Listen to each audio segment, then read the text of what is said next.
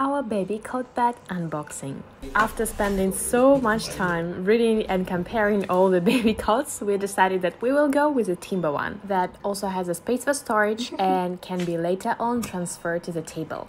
It also goes with all the beddings like pillows to protect the baby later on and blanket, which is a bit too big for him now.